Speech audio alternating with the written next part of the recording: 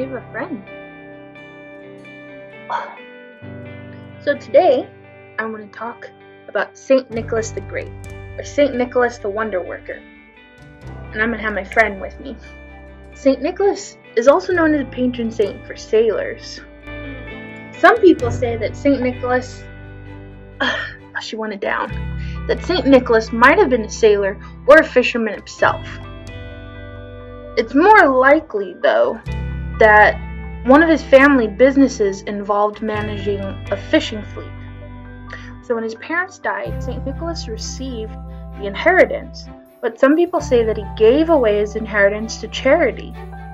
St. Nicholas had a habit of giving money and things to people to help them out.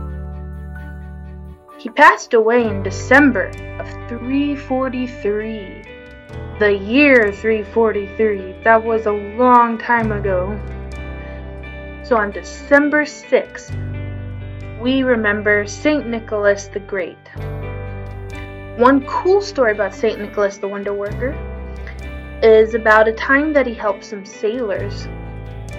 So the story goes that there was a ship in the eastern Mediterranean Sea. It was caught by a storm and it was stuck in shallow waters.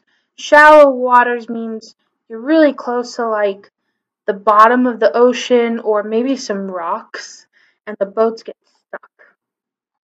So the sailors were unable to move the ship and to get it back into deeper water. There's a story that St. Nicholas, and at that time he was a bishop in Myra. Okay, so at that time he was alive. So the sailors, knowing about St. Nicholas possibly helping them, they called on him for help. And even though they were so far away from him out in the ocean, they believed that St. Nicholas might be able to save them. St. Nicholas actually appeared on the ship.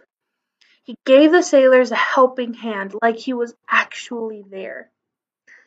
Together, they retied and strengthened the ropes that were holding the masts. And the masts are those big wooden poles that hold is it called sails?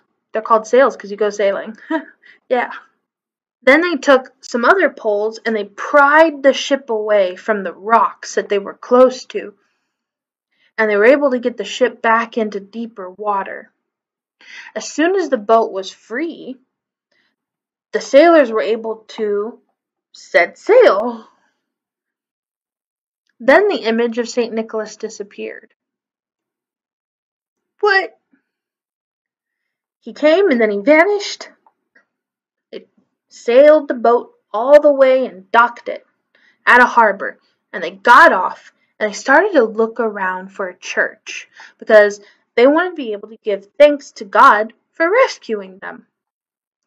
It just so happened that harbor was in Myra.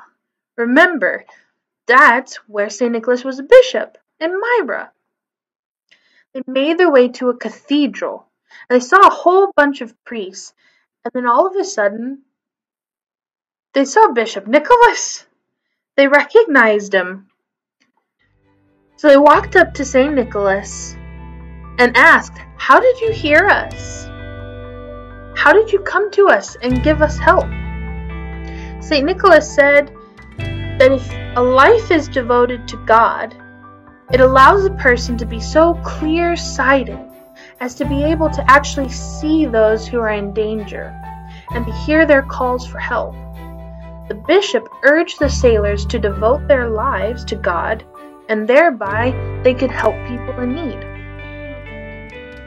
So the important thing to remember is we're supposed to devote our lives to God, and that hopefully by devoting our lives to God, He'll help us be able to see when others need our help.